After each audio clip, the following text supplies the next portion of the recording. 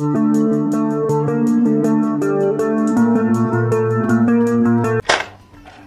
friends, so this is an old multimeter which is available in our lab scrap.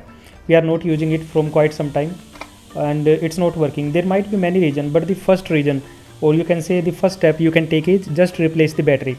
60 to 70% of the times the multimeter will start working, and if there is other fault we can look for that as well. Now you can see that it's not working.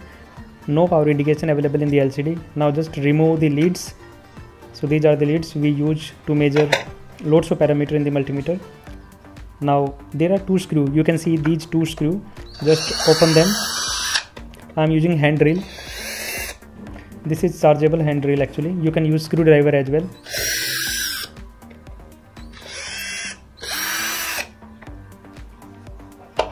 This is very first step.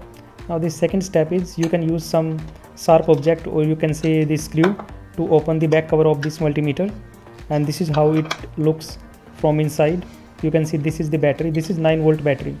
It's very economic. You can buy this battery from the market in just 10 to 15 rupees only. So the brand doesn't matter. It's for peak power. You can use some other brand as well. So I am using this one. So you can see both of these two battery looking like same in shape. And be careful when you are replacing the battery. Plus minus is written in the multimeter inside. So just check it, plus minus on the battery as well. Now you can see the power indication is shown on the multimeter. So it's time to close the back lid or the back cover.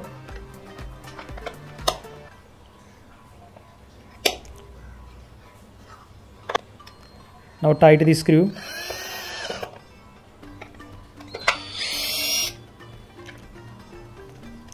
Just again apply the leads so that you can measure some vital parameters of the components. So now we are going to set the multimeter on the continuity.